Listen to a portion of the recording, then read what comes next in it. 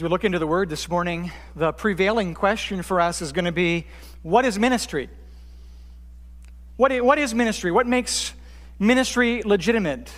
Where does ministry happen? Who has the right to do ministry? Do you have to have a certain degree, a certain credential? Do you have to wear a certain position? Do you have to have a certain title or a certain name associated with you? Do you have to be a certain age?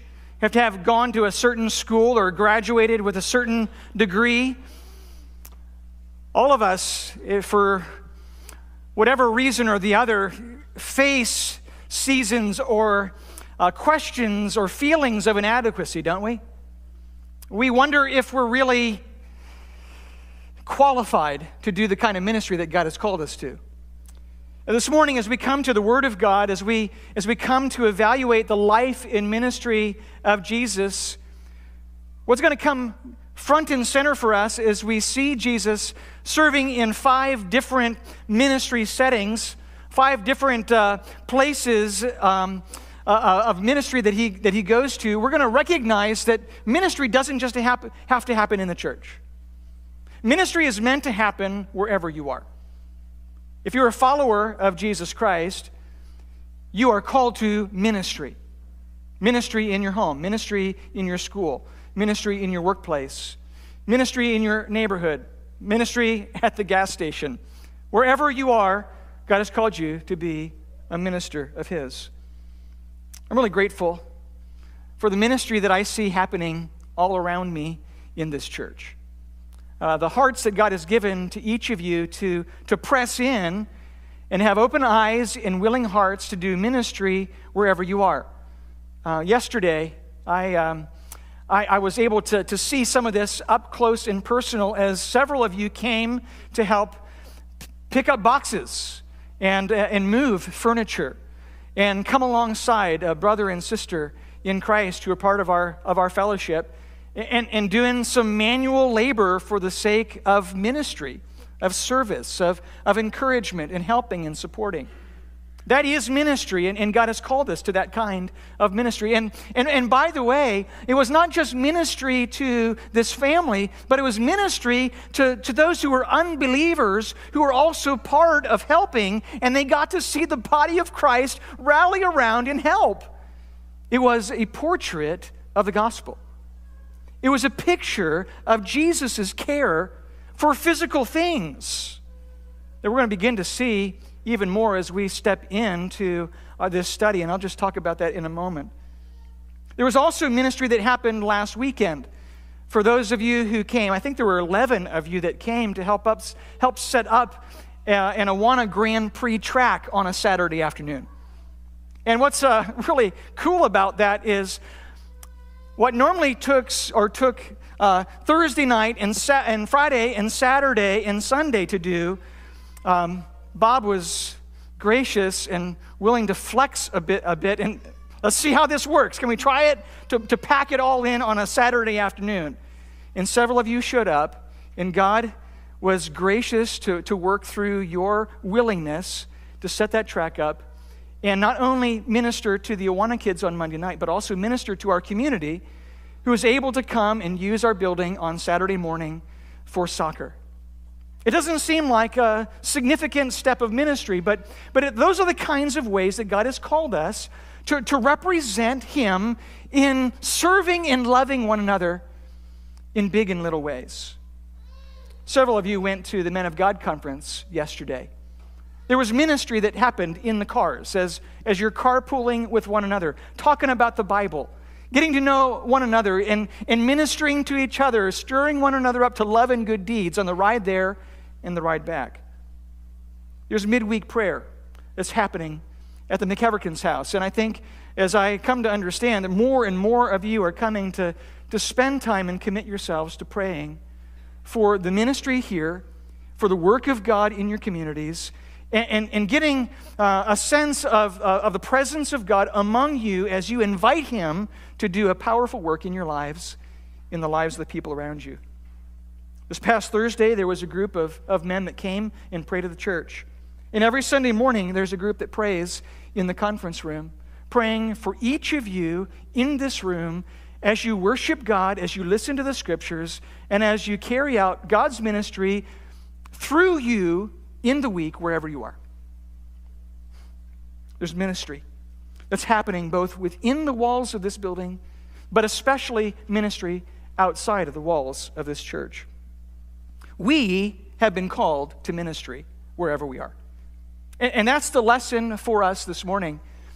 A lesson to awaken in our hearts a tenderness to the ministry that God has put in front of each of us on a daily basis. Do we see it? Do we sense it? Has God given us a burden for it? Are we willing to step into it?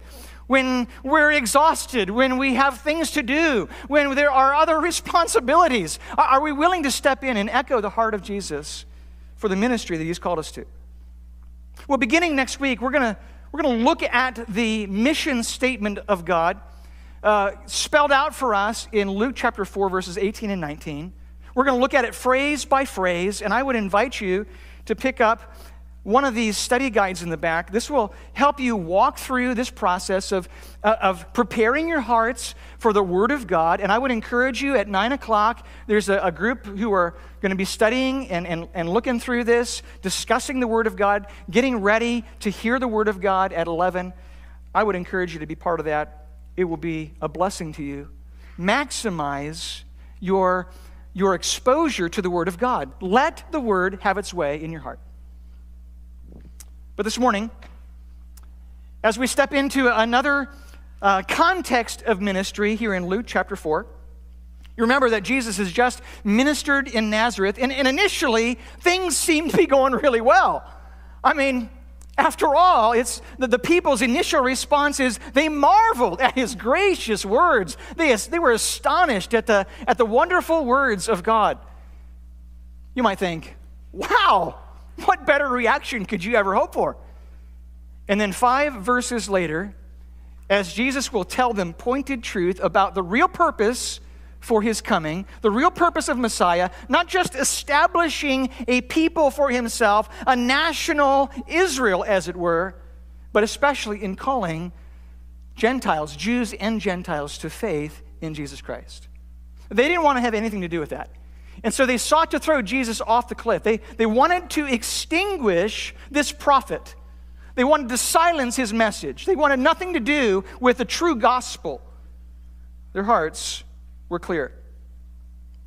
This morning, as we look at the ministry of Jesus, I want you to remember that Jesus in His ministry offered this standing invitation, this open invitation for anyone to follow Him. It wasn't just a ministry that Jesus was carrying out personally. It was a ministry that Jesus intends for everyone in this room who calls themselves a follower of Jesus, a believer in Jesus Christ for salvation. He calls us to the same kind of ministry. You remember that Jesus said to His disciples, "Follow me." But I want to just draw your attention to Luke chapter 9 just for a moment. Luke chapter 9, verses 23 to 25. Where Jesus says to all who were standing there listening to Him, "If anyone would come after me, let him deny himself, take up his cross daily, and follow me." There it is. "For whoever would save his life will lose it, but whoever loses his life for my sake will save it. For what does it profit a man if he gains the whole world and forfeits himself?" You see, the cost of discipleship is significant. That Jesus will lay His life down for believers. He will invite us to come and receive Him by faith, to ask forgiveness for our sins, to, in repentance, turn away from sin and turn to God and see that Jesus is the only way of salvation. And for those who do that, Jesus, in giving His life for us, in exchange, has purchased our lives for Him. If you're a believer this morning, your life is not your own. It doesn't belong to you. It's not up to you to call the shots. That God has bought you with a price, which means that you now exist for the purpose of pleasing Him. I love how Paul puts this in 1 Corinthians chapter 6, 19 and 20. He says, do you not know that your body is the temple of the Holy Spirit within you, whom you have from God? You are not your own, for you were bought with a price. So do what? Glorify God. Glorify God in your body. You don't belong to yourself. Your priorities, your purposes, your destinations, your assets, your resources, your family, your job, whatever you have belongs to Him and is meant to be spent for the glory of God. And so the ministry that we're going to see in Jesus that transcends every scenario, every setting, is a ministry to which we're also called. But in order for us to understand the ministry that we've been called to, we need to understand the one who set the example. So look with me, if you would, to Luke chapter 4. I just want to point out these 5 different settings, these 5 scenarios that we find Jesus doing ministry in, so we can begin to understand and be reminded again of the kind of ministry God has called us to. Notice in Luke chapter 4, beginning in verse 31, again, it's on page 860 if you are in the Pew Bible. Look at it with me. It says, he went down to Capernaum, a city of Galilee, and he was teaching them on the Sabbath. And they were astonished at his teaching, for his word possessed authority. Now drop down to verse 36 for a moment. And they were all amazed and said to one another, what is this word? For with authority and power he commands the unclean spirits, and they come out. The first context of ministry is where, church? What do you see? It's in the synagogue, right? The first context of ministry is in the synagogue. The crowd is gathered there, and they are surprised by the authority they see in the person of Jesus Christ. There are a couple of things that strike my attention. I just want to call out and make some observations this morning as we're moving through, so you can see in your own life how to access the same kind of power and authority. Where does it come from? How do we get to enjoy and experience the same kind of ministry potential as Jesus? First, I want you to notice the authority of the Word of God. The authority of the Word. And by the way, the authority is in the Word through the Spirit of God. This is the word exousia. It means authority to rule, or jurisdiction, or control, or power. Jesus has a word of authority. This is the same word, by the way, that Satan uses in his temptation at the beginning of chapter 4. The same word that he uses in chapter 4, verses 5 and 6. Look at there with me for a moment. The devil takes Jesus up and shows him all the kingdoms of the world in a moment of time. He says to him, to you I will give all this authority, same word, and their glory, for it has been delivered to me, and I will give it to whomever I will. But as you know, the condition was that Jesus had to bow down and worship Satan. So what does Jesus do? Jesus says, no, Satan, I don't need authority from you. I will get authority from the Father in the Father's way and in the Father's time, and that's what we see here later in chapter 4. The power and authority of God the Father through His Word, through Jesus, is being ministered to the people who are there in the synagogue. Jesus waited for the right time, the right way, the right place for God to give Him the right authority when it was necessary. He trusted in the sovereignty of God. He trusted in the waiting power of God. I will wait for His timing. I will trust in His plan, and I will not worship you, Satan. And so the power comes. Authority will come through the Word of God.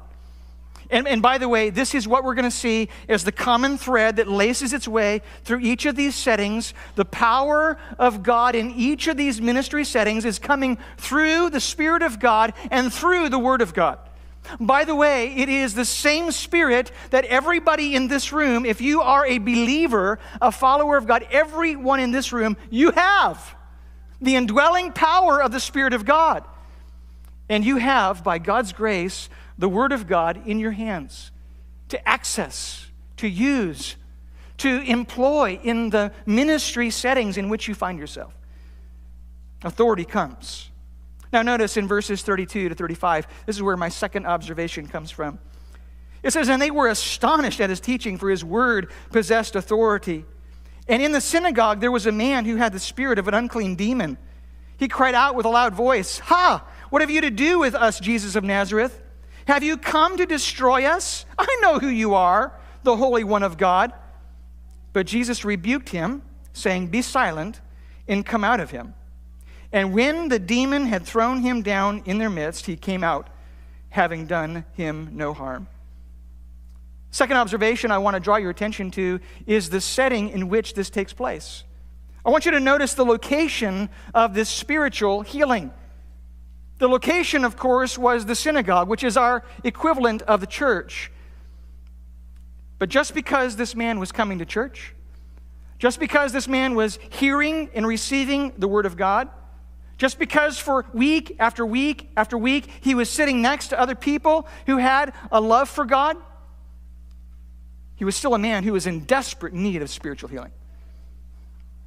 I want you to understand this morning that just because you come to church, however long it's been, and whether or not you have prayed a prayer, or been baptized, or become a member, or involved yourself in ministry, it does not guarantee that there's actually a work of God that's happened in your life. It does not guarantee that you, like this man, don't also need a spiritual work of healing. It can only come as the Word will transform you, will activate within your heart a love for the truth and a desire, not for self-glory as we saw last week, the gospel that was oriented towards their own self-satisfaction, but a glorying in the gospel that is focused on Jesus. Here's this man in desperate need of spiritual healing, and wouldn't you know, it happens, of all places, in the synagogue. But what we have to offer, I want you to understand, what we have to offer here is not a flashy program, lasers or fog machines, trendy coffee bars, or special things that would draw attention. But what we have to offer this morning is the authoritative power of the Word of God. And that's all we need. Those things aren't bad in and of themselves. But our hope isn't dependent upon attracting the world to us through worldly things. The hope that we have is attracting people by what makes us distinct, that which sets us apart from the world. The other worldliness that we enjoy because of the power of the Spirit and the Word of God is the very thing that distinguishes us from the world and thus makes us relevant to the world, because they can't get it anywhere else. We have the Word, and because of the Word and our commitment to the truth, and because of the authority of that Word of God, we actually have something to offer to a world that's broken they can't find anywhere else. Anchor your heart and your life and your confidence in the Word of God. It alone will change hearts.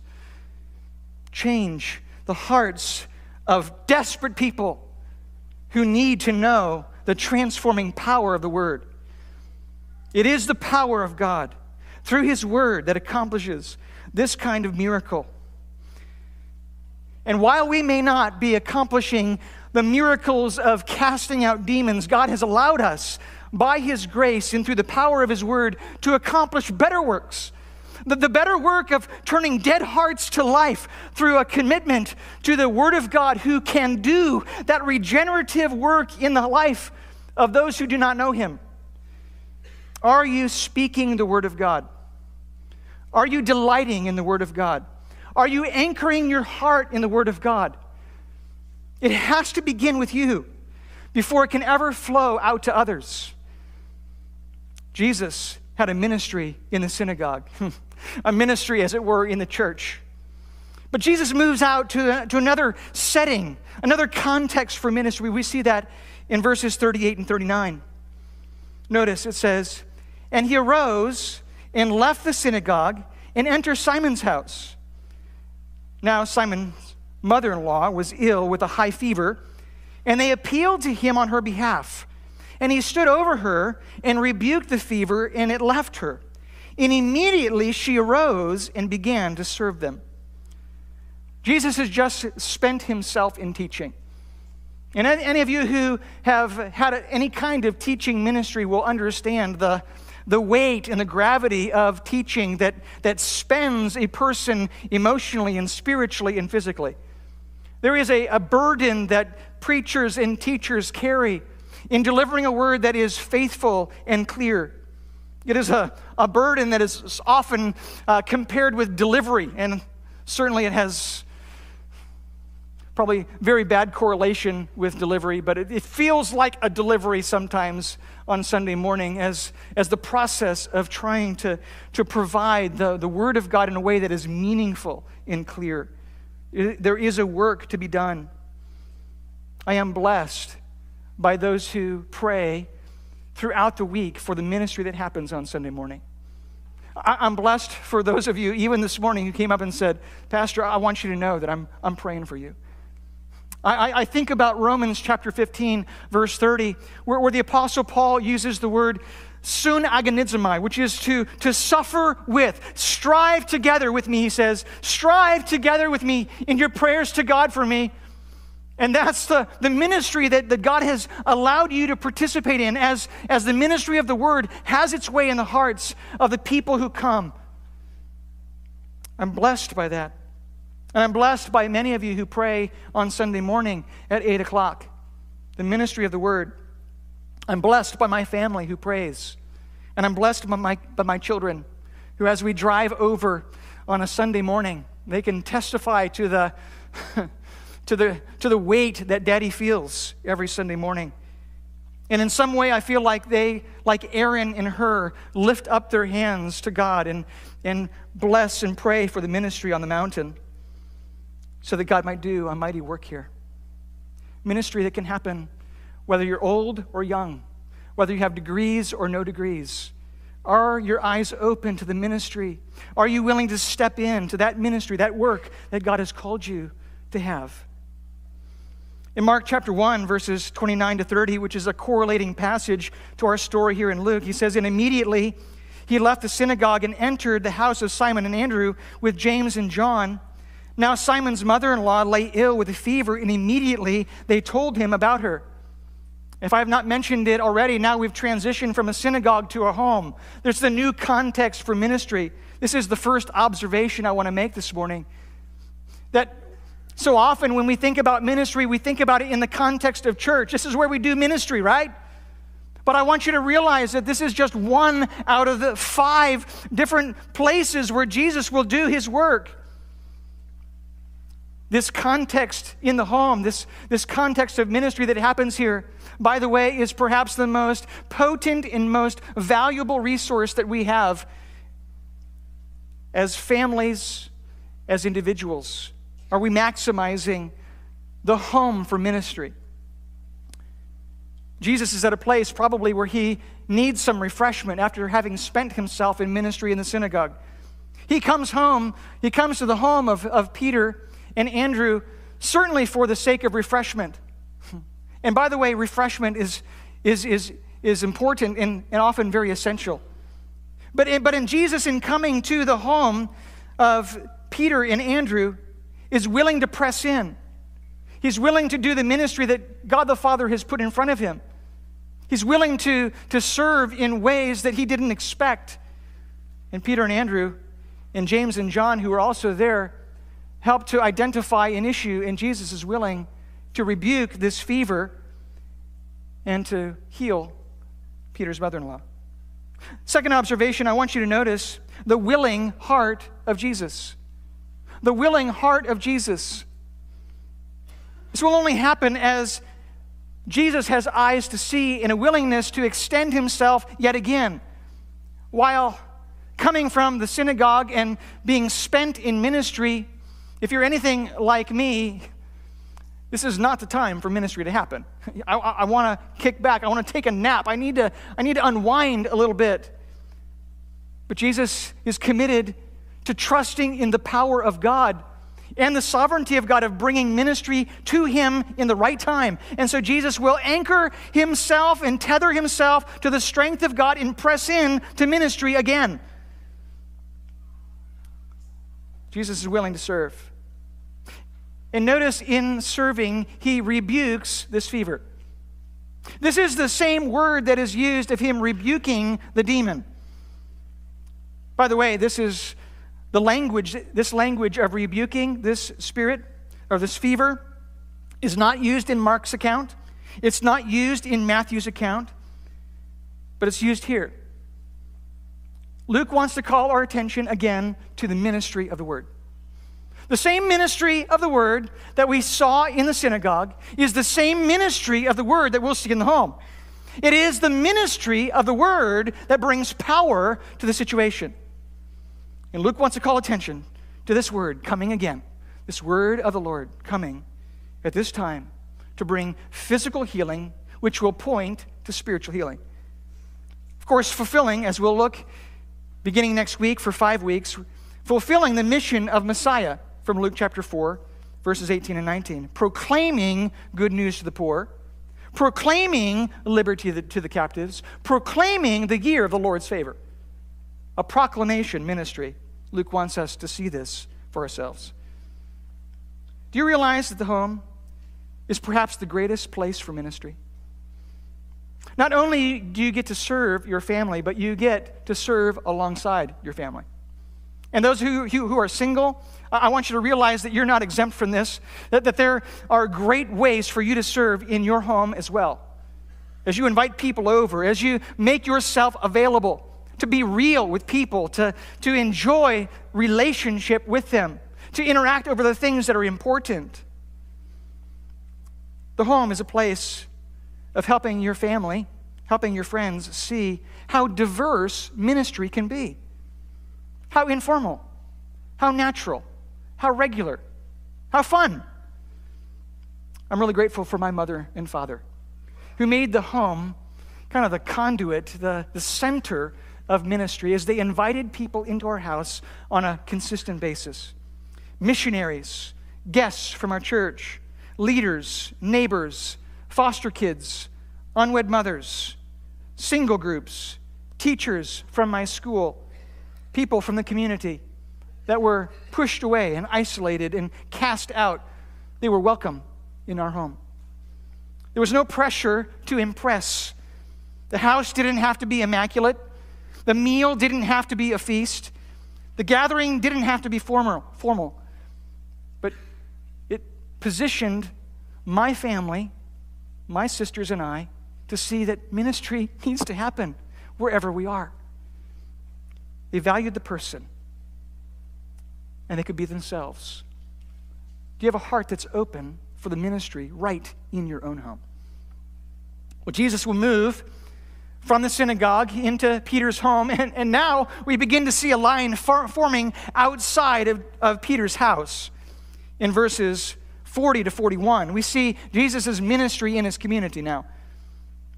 It says in verse 41, or verse 40, "Now when the sun was setting, all those who had any who were sick with various diseases brought them to him. And he laid his hands on every one of them and healed them. And demons also came out of many, crying, 'You are the Son of God.' But he rebuked them and would not allow them to speak, because they knew that he was the Christ." Sabbath is now complete. It starts at 6 o'clock on Friday and moves to 6 o'clock on Saturday.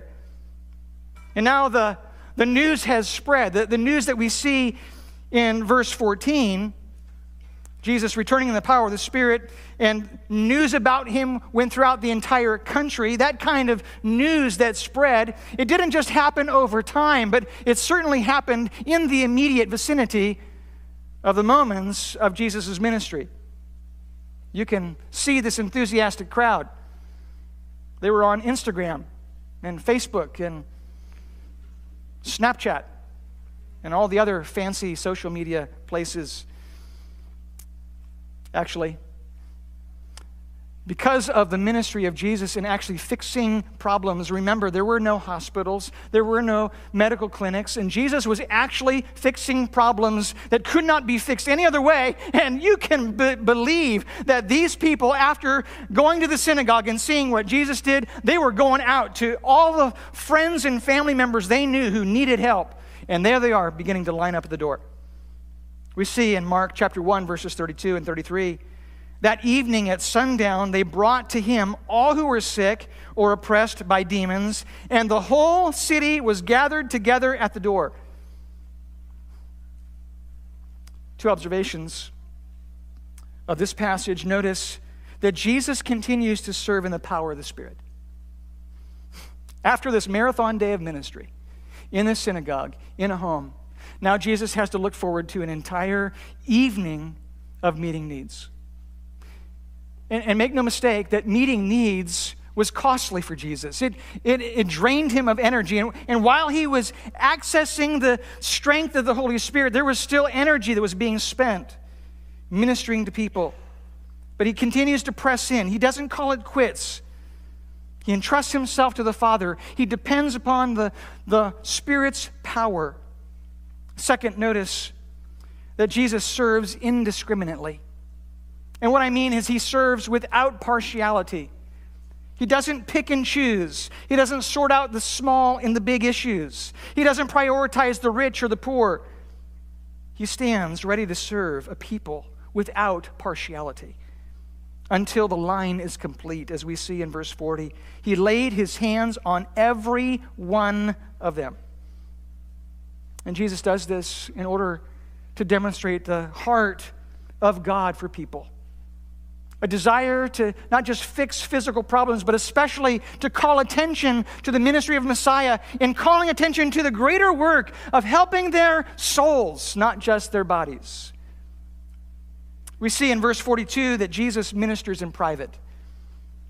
Notice, and when it was day, he departed and went into a desolate place. Now, what did he do there? Well, we find in Mark chapter 1, verse 35, which is the correlating story in the Gospel of Mark, exactly what happened out there. It says, in rising very early, which probably was somewhere between 3 and 4 o'clock in the morning, by the way, after this marathon day of ministry, it says, while it was still dark, he departed and went out to a desolate place, and there he prayed. This was ministry. As Jesus commits himself to the Father, relies on the power of the Spirit, asks for the wisdom of God to provide wisdom and direction for his ministry, and he presses in. I want you to realize that Jesus sets the example of showing that spiritual battles are won through spiritual power. And that power only comes from God, regardless of where you are. Your home, your school, your workplace, wherever you are. Spiritual power comes from God. Jesus takes this struggle to the Father. He knows that if he's going to revitalize, if he's going to recharge and refocus, he needs to have an abiding relationship with the Father. The same kind of relationship, by the way, that Jesus calls us to enjoy and experience in John 15, verses 7 and 8, where he says, if you abide in me, and my words abide in you, ask whatever you wish, and it will be done for you.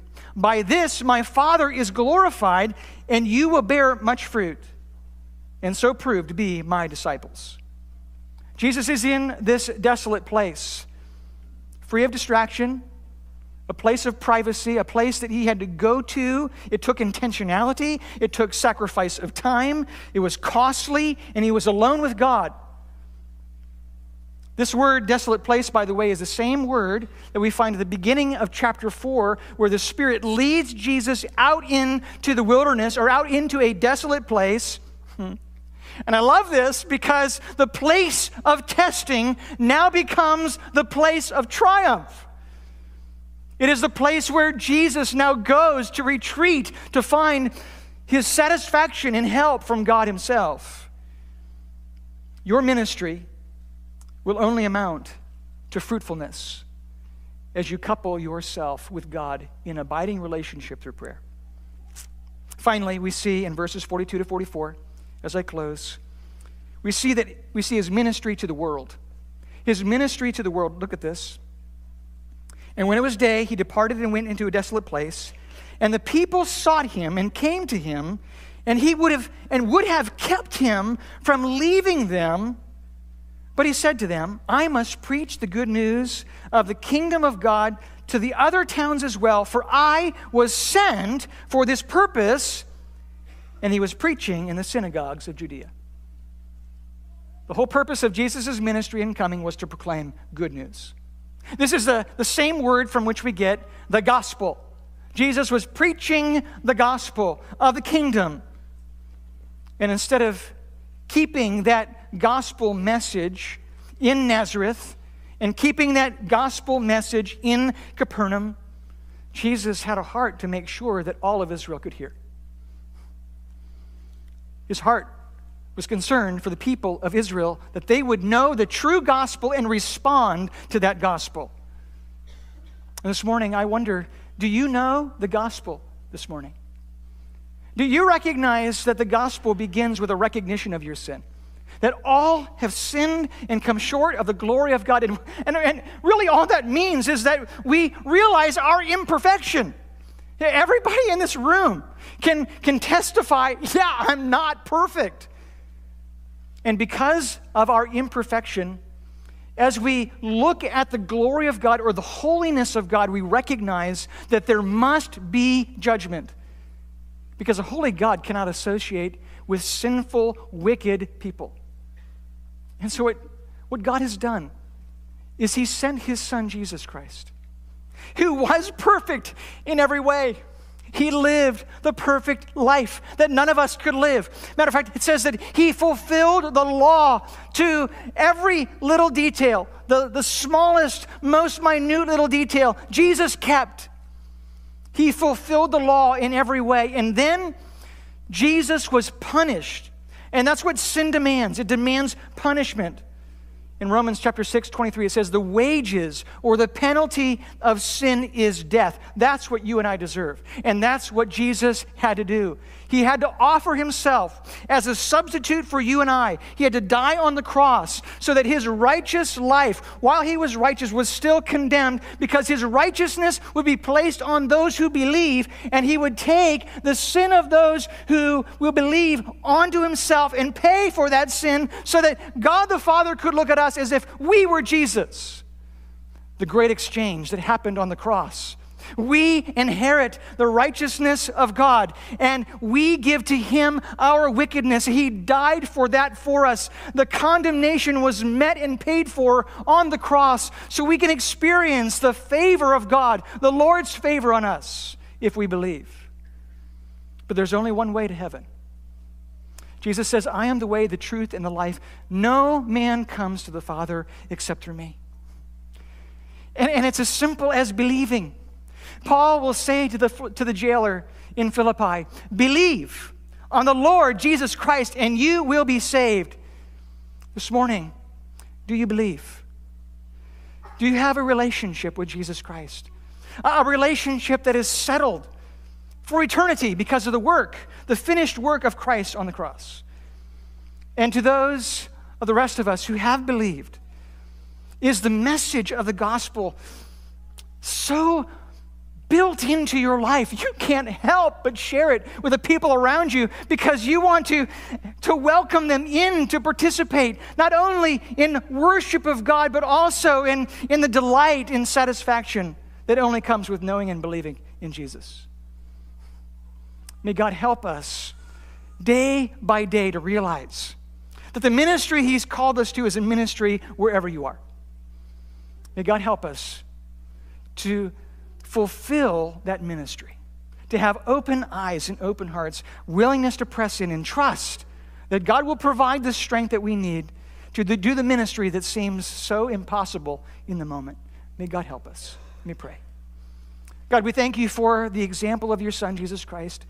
And Lord, I pray in this moment, right now, that Your Holy Spirit will have His way in our hearts to awaken dead hearts to spiritual life, and for the rest of us to help to awaken a new burden, a new passion for loving and pleasing you from day to day, carrying out the mission that you've called us to.